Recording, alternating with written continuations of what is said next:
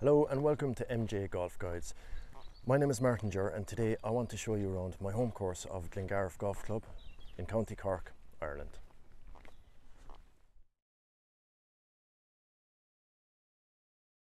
So as we make our way down to the tee, just a little bit about the course. It's a 9-hole course. It's a par 66 for the 18 holes.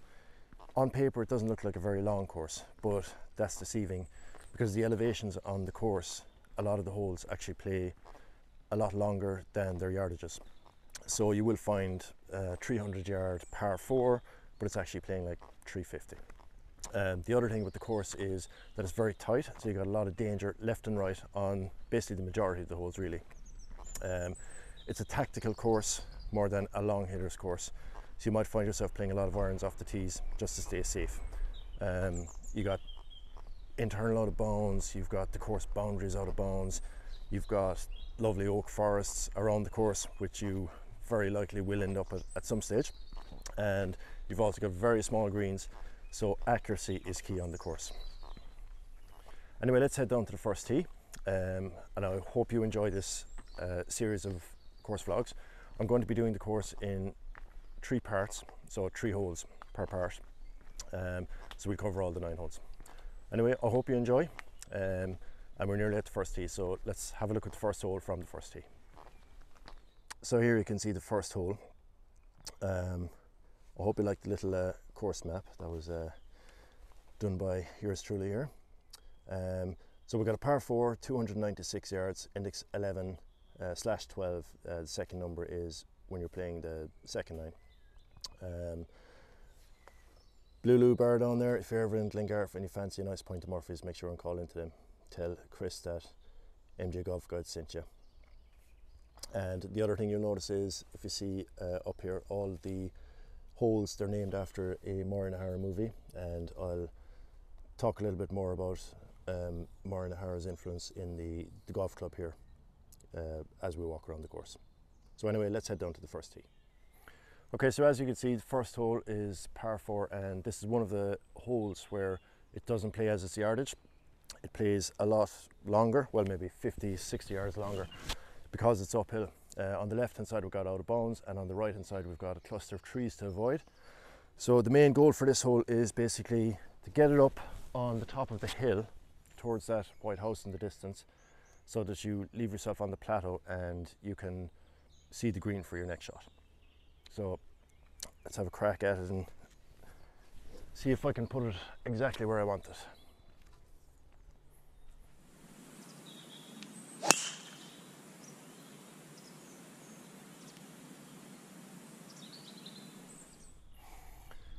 Okay, so that didn't exactly go as far as I wanted. I still have 75 yards to the flag, so I was hoping to get it further up the hill. But anyway, just gonna hit in, just pitch it in with a 52 degree. We're still playing a little bit up the hill, so I just want to make sure and get it back there.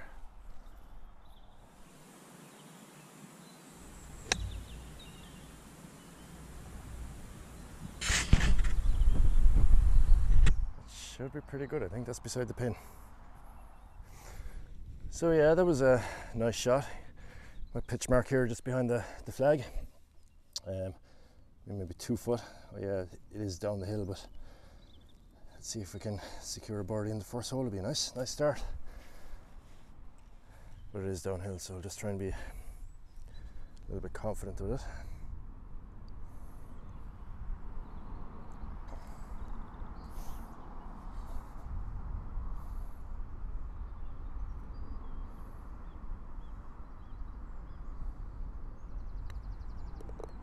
There it is. Start off with a birdie. How nice is that? Let's move on to the next hole. So hole number 2, it's a par 4 again, 291 yards, index 15-16. That's your view up the fairway. The hole is up there right on top of the hill.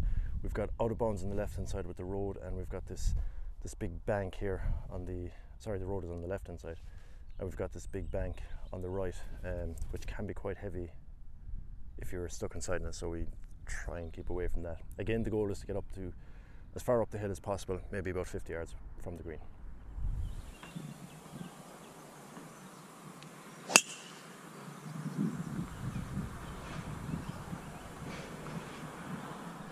It's a lot more left than I want it to be. It's up on the hill somewhere. Okay, so I'm a lot further left than I wanted to be. But I mean, it's not a bad angle in because the wind is sort of coming in this way. So I've got about 60 yards to the flag. It's a little bit of a stiff breeze, so I'm actually gonna hit the little 52 again. Just try and make sure to get it on the green, on the dance floor.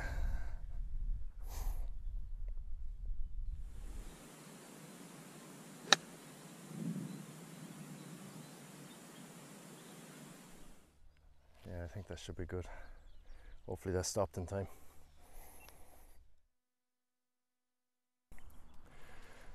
So I was lucky, stayed on the green just about, but while I'm repairing my pitch mark, I want to just take a moment to admire that beautiful view behind me. That's one of the reasons I love this course, is that view out there. It's something I missed when I was away for so many years, and it's lovely to come back to it. I mean, I didn't have that hard of a second shot in. Just went a bit crazy with it, or else maybe the wind wasn't as strong as I thought. Either way, I've left myself a very long birdie putt.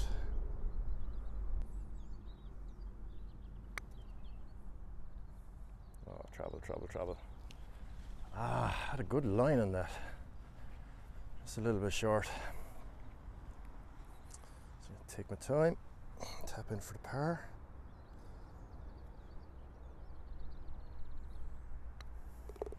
Okay. Good safe par, no harm done. Okay, hole number 3, it's a par 3. It's 170 yards, index 5. This is a tough little hole. We got out of bounds on the left, we got out of bounds on the right. We've got trouble long. The miss is short, but it's a tough up and down. So let's see how we get on with this one. Okay, so today, thankfully there's not a lot of wind against us, so I'm just going to hit a little 5-iron in there. It's quite a deceptive little hole, so yeah, let's see what we can do.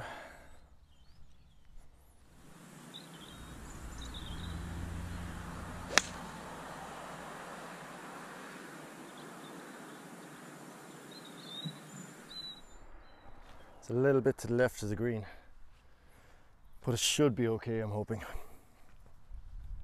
So I mentioned the link earlier with Maureen O'Hara, the Hollywood actress, and the golf club here. So she lived in the area for a number of years, and she was actually the honorary president of the ladies branch of the golf club up until her death. So she had a big influence in the place. You see all the signage around is, you know, it says something about Maureen O'Hara. She was a big character in the area, and you know, our club was very lucky to be associated with somebody that was so famous and that was so popular back in Hollywood back in the day. It's really nice that we have that link with somebody like that. See, I've just ended up left side of the green. Got this little bank to come over. I have a good bit of the green to play with, so I think I'm just going to run in a little pitching wedge up there. Hopefully that'll get it close to the hole. I think the greens are after firming out a lot in the last week or so. So before, you can nearly throw this right at the hole, whereas in the last week there should be a bit more run on it.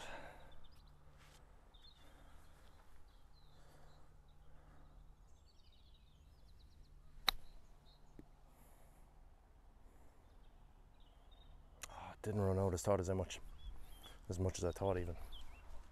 Anyway, I got about 6 foot left for par. Okay, so these greens sometimes have deceptive little slopes on them.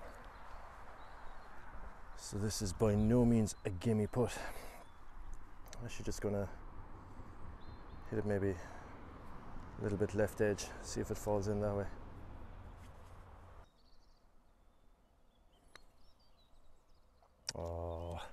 didn't give it enough left edge. Okay, bogey, disappointing. Okay, so that ends part 1. That's the first 3 holes of Glengarriff Golf Club. Currently sitting at 1 over, but as you can see, it can be a tricky little course.